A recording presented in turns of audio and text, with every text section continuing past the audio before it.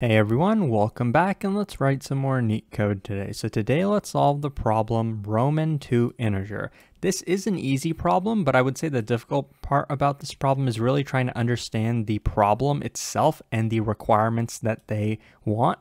Even though it's easy, I think it's a pretty good problem to practice your problem solving skills. So as you may know, Roman numerals are represented by 7 different symbols. They give us each symbol and the mapping value. And so what I'm just going to do is, it's a pretty long explanation. I'm going to summarize it to you in a few sentences. So we have this mapping of symbols to values. We're also told that Roman numerals are typically written from left to right in the largest to smallest order, meaning the largest symbol will go first and then the smaller symbol will go next. So if we wanted to write 1010 or 1011, we would get the 1000 first, which is the biggest one. We'd put an M, and then we get the tens place, which is next. We'd get a X, and then the 1 would be the I. So then we'd write it like this, right, from largest to smallest. And that's how they're typically written. But there's a special case where you might put the smaller one before the larger one. For example, what happens if we do this?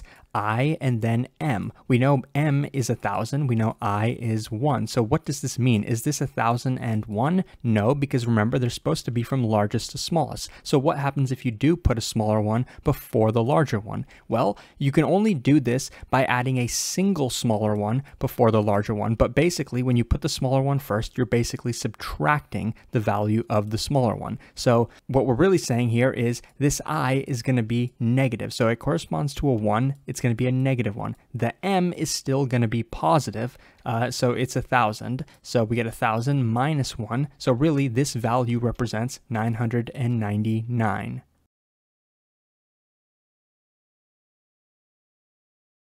Now you're probably thinking, what happens if we put 2 I's before the M? Is that going to be 998? Nope. Because you can't put multiple smaller values before a larger value. If we wanted to write 998, we would have to do it differently. I think this written from left to right would, I think, be 998.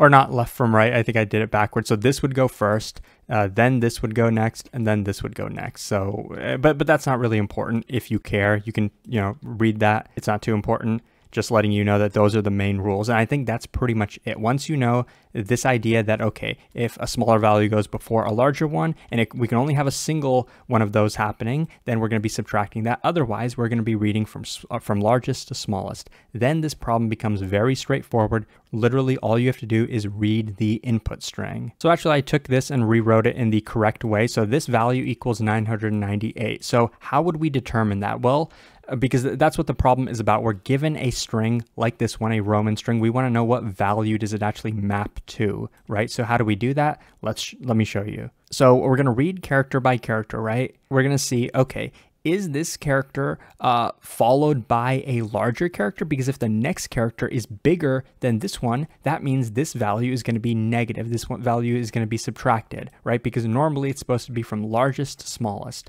We get the value of this one. It's not 1000, it's 100, right? What's the next value? It's M. Its value is 1000, right? So that is the case. That means this 100 is going to be negative. So far we have minus 100 to our total value. Then we go to the next value, right? It's 1000. What's the value that comes after it? It's only 10. So that means this value is actually going to be added because the larger value comes before the smaller value. So we are going to add this value. So we're going to say plus 1000. So far we're at 900. Next we go to X. It's followed by a character that's greater than it. This is 100. This is 10. So this 10 is going to be negative. So minus 10 puts us at 890.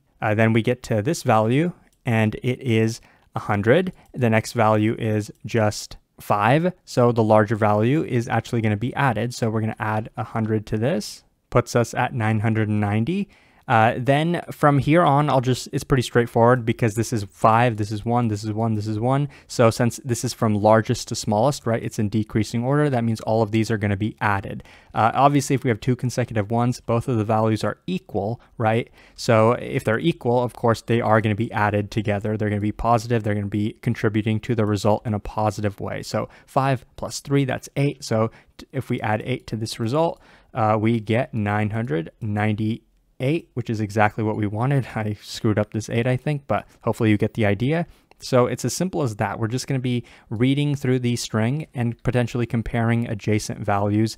And the way we're going to get these values really easily, map the symbol to the value, the easiest way to do that is just a hash map. So that's what I'm going to be doing. Overall time complexity is just going to be big O of n because we can just scan through the entire input string. We're not really needing any extra memory. The memory is going to be big O of 1. Yes, we are going to be needing a hash map, but that hash map is just going to have 7 values in it, right? It's not really going to be really big or anything, so it's definitely not big O of n. So now let me show you how trivial the code actually is once you understand the problem. So you can see that I basically summarized the problem in 2 comments up above. This is basically what we're going to be doing, basically what I showed you. Also, we have a hash map. I didn't want to show you, I didn't want to waste your time typing it all out, so I just kind of wrote it beforehand. So we're going to be maintaining a result. Initially, it's going to be 0, and then we're just going to start iterating through the entire input string, right? So in Python, you can just iterate through whatever the length happens to be. So this I is going to be our index. And remember, so the first thing we're going to check is, are we going to be subtracting this value? So how can we know if we're going to be subtracting the value? We're going to check, okay, first of all, does it have a character that actually comes after it? Because if it does have a character that comes after it, then we'll actually compare the values. So first we'll check if I plus 1 is in bounds. So that'll make sure that we don't go out of bounds. So if that's the case, then we're going to check, okay, what's the value of the character at index I? We can get that from our map, which is called Roman. So Roman, what are we going to pass in? The key value, which is the character S, the character at index I, and then we're going to check, is this actually smaller than the next character? We can just get that simply with Roman S of I plus 1. So if it's actually smaller, right, that's wrong. That's not supposed to happen. Remember, it's supposed to be in decreasing order, but if it is in increasing order, that means that the smaller value has to be subtracted. So this value has to be subtracted from the result. So that's exactly what we're going to do, subtract that from the result. If this is the case, yes, we subtract. Otherwise, the else case is the simple case where, yes, we're just going to add the value instead, right? We're going to add Roman, whatever the value is of this particular character. So that's all we need to do. That's the entire code. Yeah, just a simple if-else statement with a hash map and a for loop. So it's definitely a good fundamental problem to understand your basics. So with that, we can just go ahead and return the result, and I'll submit it to make sure that it works. And yes, it does. This time it was 48 milliseconds, greater than 65%, but Leetcode is pretty random with these runtimes, so I wouldn't honestly pay too much attention to these. I ran it a couple seconds ago and it was 40 milliseconds, so it's really not that big of a deal. Hopefully this was helpful. If it was, please like and subscribe. It supports the channel a lot, and I'll hopefully see you pretty soon. Thanks for watching.